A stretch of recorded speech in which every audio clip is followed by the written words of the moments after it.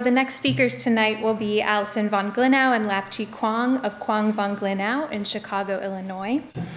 Alison is a Chicago native. She earned her Bachelor of Arts in Architecture from Barnard College at Columbia University and her Master's of Architecture degree from Harvard University Graduate School of Design. She is a board member of the Chicago Architectural Club and also a part-time professor of architecture at the School of the Art Institute of Chicago. Lapchi grew up in Hong Kong before moving to Seattle for his undergraduate education at the University of Washington. He then went on to earn his Master of Architecture degree from Harvard University Graduate School of Design as well. Lapchi is also a board member of the Chicago Architectural Club, and he is a part-time professor of architecture at the Illinois Institute of Technology in Chicago. The office that Alison and Lapchi manage together, Kwong Von Glinow, is in pursuit of architecture for all to enjoy. And at the very least, the juries of competitions and awards certainly seem to be buying into their mantra. They are the winner of the first prize in the New York Housing Challenge 2017 for their project Tabletop Apartments, first prize in the Hong Kong Pixel Home Challenge for Towers Within a Tower, and first prize in Chicago Prize by the Chicago Architectural Club for grand lattices on Lakeshore Drive. Their work leverages simple and familiar and primitive shapes and forms to widely engage.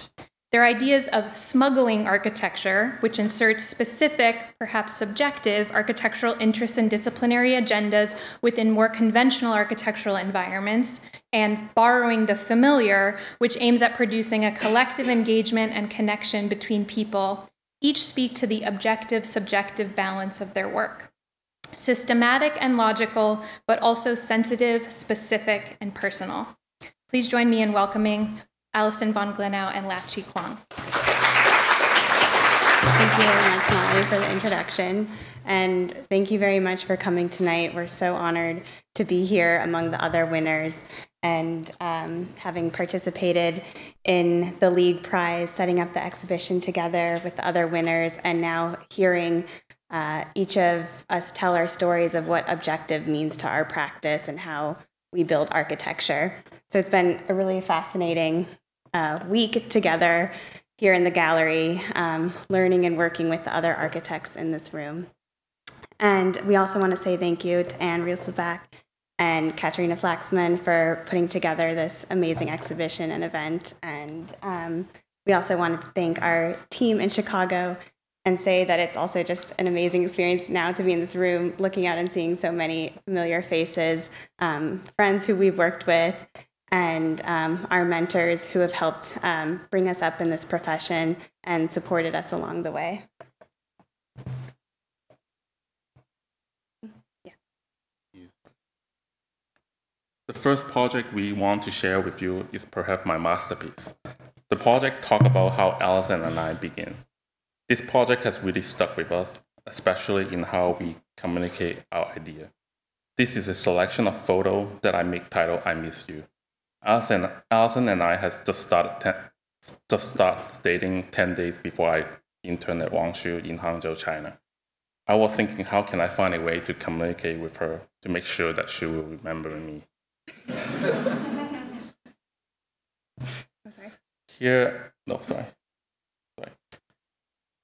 Here, I cut out I Miss You letter of 36-inch board and placed them in the park. People was looking at me and asking, what is this for? After work one day, I was still in my model making mode. I quickly make a maze composed of walk forming the letter I Miss You. Sometimes I need to find a way to do two things at once. Here I both drying my laundry and able to create I Miss You. My clothes got pretty wrinkled. Here, while having breakfast, the traditional ham and macaroni soup, I use a fork and knife as a model tool to write I Miss You. I don't know how I had time to do all this while I was interning for Wangshu. This is the most time-consuming one. I stack plastic cup to make the I Miss You. Here, while having dinner with a friend, I reformed the toothpick after dinner. The last one I will show today is that I Miss You tablet in stair riser on Hangzhou campus designed by Wangshu. I want to show you this because we learned early on that communication is very important. As we have started our firm for the last year and a half, We have continued to develop our communication language between Alison and myself, between us and our team, and as well as us with the broad audience.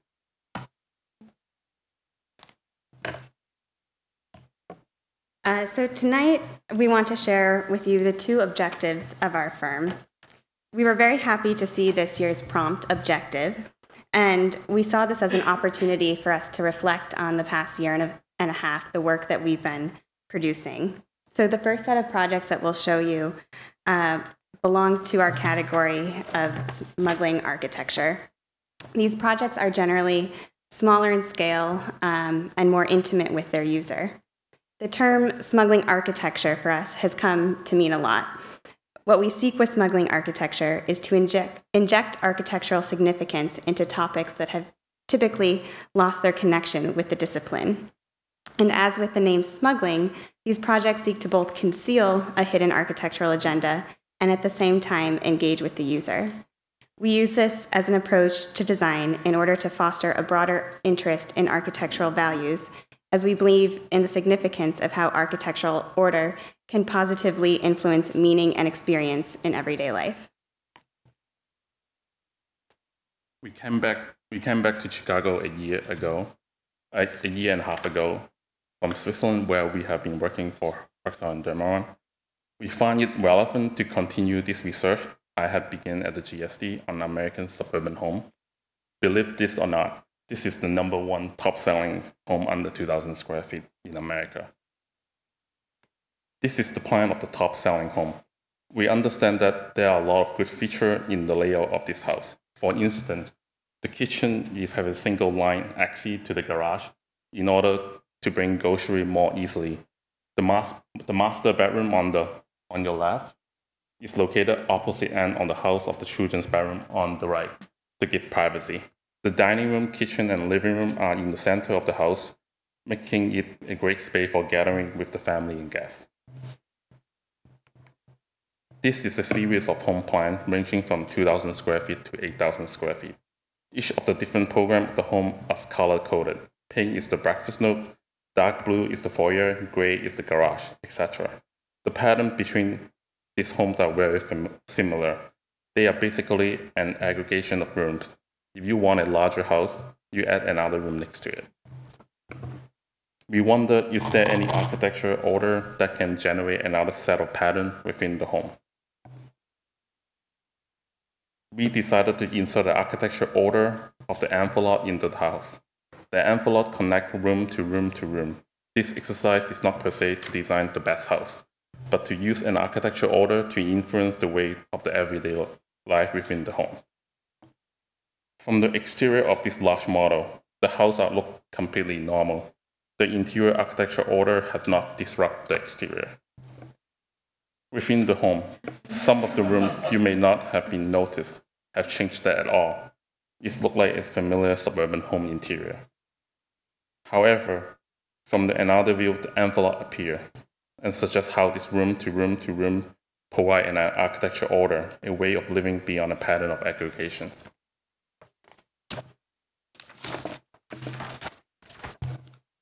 This is the view from the other end of the envelope, where you can see how envelopes have manipulated the interior partition of the home.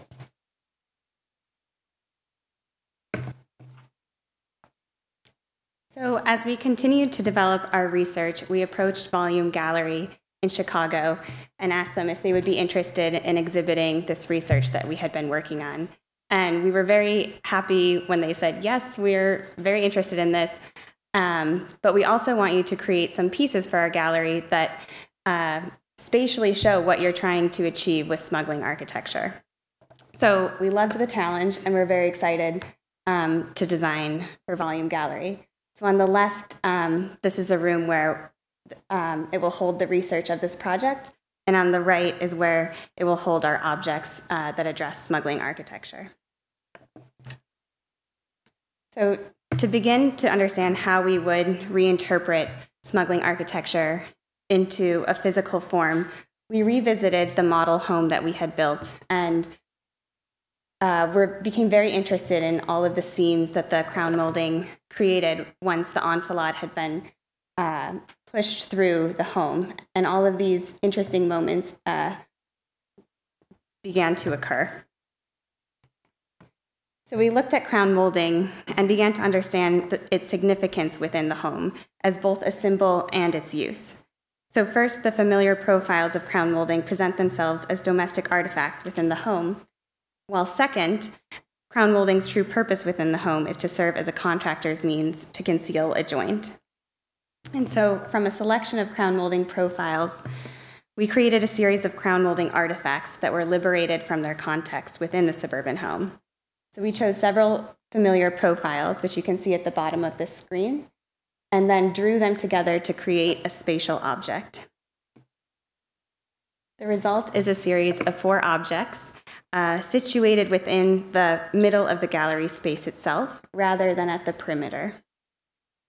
And here in this installation, crown molding is no longer the cosmetic of the joint, but rather it's the familiar profile that has become the spatial construct itself.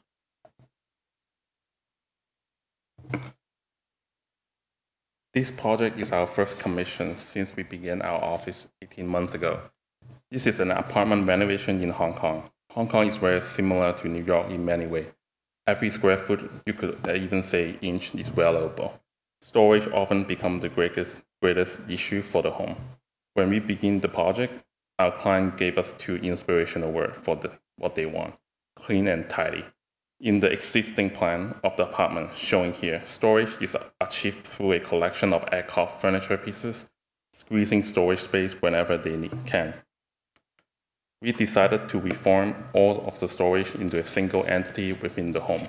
Rather than rely on part-to-whole storage product, the storage T organized divided all of the space within the apartment.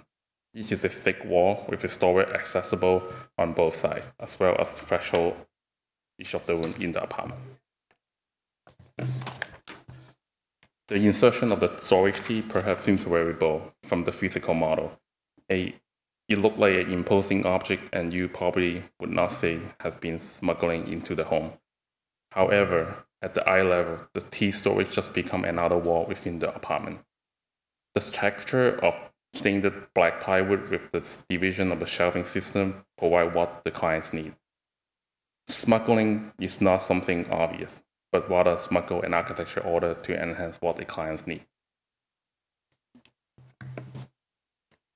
So this next project we'll show you is a single-family home we're currently developing in Chicago. Here you can see it's on a typical site in Chicago, in a residential neighborhood, although it's on an alleyway leading to the back, which is also a typical lot type of Chicago. Since a home would be located on an alleyway, we quickly understood that we would need to address privacy, yet also capitalize on the additional facade that could bring in light along this alleyway. As a form, the house clearly belongs to the traditional typology of the single-family home. There's a pitched roof, and in the city of Chicago, this is also built up on the traditional 5-foot basement. However, within the home, the traditional sectional experience of living spaces like kitchen and dining, which are on the ground floor, and kitchen and living are on, and bedrooms on the second floor, we instead flip this to maximize privacy and increase the amount of daylighting. Here, on the ground floor, houses the 3 family bedrooms, which are all accessed off of this interior courtyard hallway, which faces the alleyway, while the bedrooms face the adjacent apartment building behind this wall. We use this interior courtyard as more than a hallway connecting rooms. Rather, it is a space itself to be used as a way to connect all the spaces of the home together under one roof. Above the bedrooms is the open space of the home, the kitchen, the dining, and the family room. And here we use this conceptual model to show how the courtyard serves as a buffer zone to distance the private spaces of the home, both the bedrooms and the living spaces, from the alleyway, yet bring in plenty of light. Again, the conceptual model showing the more opaque downstairs private spaces where the bedrooms are held, and the upstairs open areas where the family can gather together. And again, the same concept of the open exterior, although this is now facing the adjacent building where the bedrooms are facing a brick wall and having a private space. Upstairs, it bridges between the open alleyway and the adjacent neighboring building as a very urban condition. And looking through this, you can see how the open space of the exterior, of the interior, bridges the two sides of the site. By inverting the typical domestic section in this project, we seek to smuggle a new way of living into this traditional envelope. And our second objective that we would like to share with you is called borrowing the familiar. For us, the familiar speaks to the collective, to memory, and to a common understanding. There's a legibility and specificity to the familiar. The familiar is relatable, we get it. The familiar takes away the need for acquaintance because we are already familiar. The familiar for us is form, primitive figures, primary geometries, or an open circular space that people innately know is a space for gathering. Borrowing the familiar stems from the belief that architecture should connect to the people who use it. And for us, we borrow to share. This is our competition design for the ADA ramp for San Antonio City Hall. In the beginning, we do not want to design just a ramp, but to create a place for people to gather in addition to a device that bridges ground level to a City Hall entrance that is 6 feet above grade. We use a trapezoidal shape to accommodate a ramp that met the ADA slope requirement. From this new plane, we cut out a circle, create a new plaza for people to gather. The circle is a familiar form that everyone recognizes as a space for gathering. As you have probably noticed, we make a lot of models. We use this to test our design intuition for how people would use space. Here, we were encouraged by the familiar form and how it would foster a space for people to come together. The next project is, last summer we designed a gateway for Chinatown as part of the open call competition. Instead of coming up with a new form for a gate, we overscaled the traditional moon gate and placed in the Manhattan Chinatown. This form set itself apart from the urban context along Canal Street. A staple of the Chinese architecture, the familiar form of the moon gate threshold captured a lush urban landscape, as well as a commotion of community within the circular frame. The enlarged form of the gate became the new yet familiar icon for the area. Tower within a tower is our first prize proposal for a housing competition in Hong Kong. Majority of the people in Hong Kong living within a tower. Instead of saying I live in this tower or that tower, we were thinking how about each person or family can say they have their own tower, as a way for the individual to claim the identity within the city. Apartment units are typically inhabited as a horizontal slide. However, we thought, what if we stack the space of the apartment one atop the other vertically, so that each unit becomes their own tower. 3 basic unit type compose tower within a tower: a studio unit, 1 bedroom unit, and a family unit. Each tower unit is unique in their proportion, organization, and color, using a familiar tile work and color of Hong Kong. 8 units are situated in the 9 grid with a central core. When the unit aggregate next to one another, they produce public outdoor space for community to share. This becomes more than a corridor, but the space for the community of the residents. So the last project we'll show tonight is our proposal for housing in New York City. Here, the call for proposals asks participants to rethink how people can live together in New York City and more densely. So for us, we were not interested in just trying to create a solution that packed in more people, but we were interested in creating a space that reflected a new way of living that is both individual and collective, and a new way to share space together. So we began with the unit itself, and we used a system of modules based on the form of stacking tabletops.